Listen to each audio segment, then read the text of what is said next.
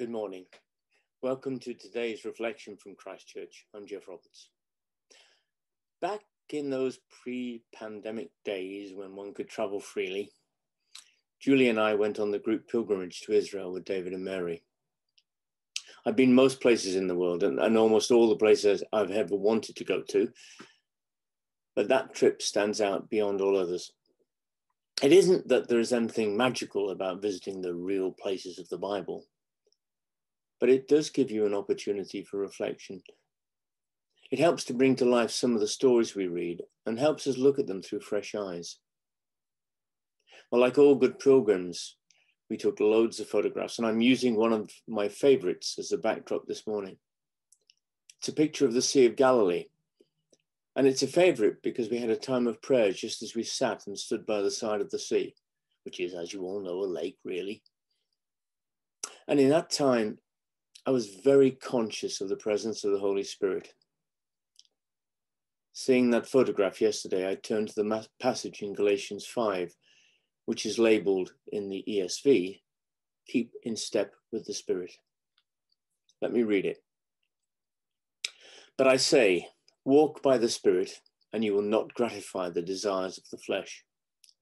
For the desires of the flesh are against the Spirit, and the desires of the Spirit are against the flesh, for these are opposed to each other, to keep you from doing the things you want to do. But if you're led by the Spirit, you're not under the law. Now the works of the flesh are evident: sexual immorality, impurity, sensuality, idolatry, sorcery, enmity, strife, jealousy, fits of anger, rivalries, dissensions, divisions, envy, drunkenness, orgies, and things like these. I warn you, as I warned you before, that those who do such things will not inherit the kingdom of God. But the fruit of the Spirit is love, joy, peace, patience, kindness, goodness, faithfulness, gentleness, self-control. Against such things there is no law. And those who belong to Christ Jesus have crucified the flesh with its passions and desires. If we live by the Spirit, let us also keep in step with the Spirit. Let us not become conceited, provoking one another, envying one another." On Sunday, yesterday, Bri spoke from James 4, contrasting the wisdom of the world with God's wisdom from above, the wisdom imparted to us through the Holy Spirit who lives in all who have accepted Christ as Lord and Saviour. And these two passages seem to fit together in my mind. In Galatians, Paul is talking about the desires of the flesh, which is another way of talking about the desires of this world, the norms and practices we all too often see around us. I'm sure we can all identify examples of people, leaders even, who have followed the devices and desires of their own hearts, as it so beautifully puts it in the Book of Common Prayer. And I'm sure also that there are times when each one of us has been that way inclined. Maybe not for the big sins, but getting angry with someone, being just a tiny bit jealous. Things that fit well with the exercise of the wisdom of the world.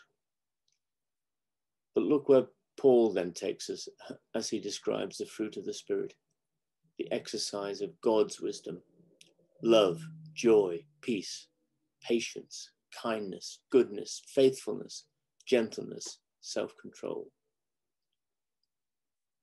As I sat and prayed by the Sea of Galilee, I really felt challenged that my life should show these fruits to a greater and more consistent extent. It wasn't the first time I'd felt that challenge, and I'm sure it won't be the last, because we all need to keep on focusing on God. That was the other message from Bri yesterday. And of course, you don't need to travel to Israel to get that revelation or to be reminded of it.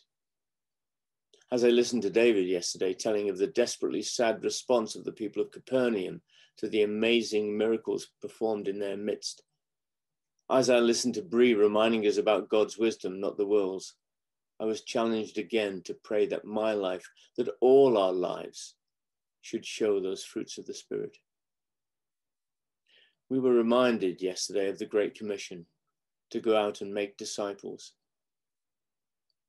And it hit me, of course, that one of the really powerful ways we can impact on family, on friends, on the people we interact with in shops, at work, driving, is to show the fruits of the Spirit in our life, today, tomorrow, every day.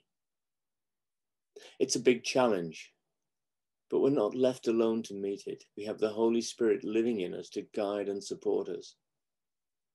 So the challenge really becomes one of listening to the guidance and obeying.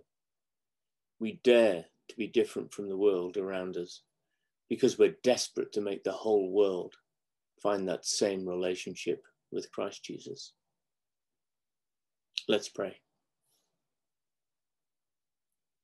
Father God, we thank you for your amazing grace to us, that you would send your Son to live and die for us and be raised again in glory so that we might become part of your family.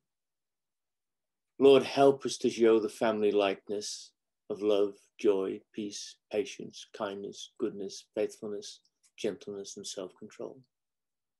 Help us in our witness for you, Lord.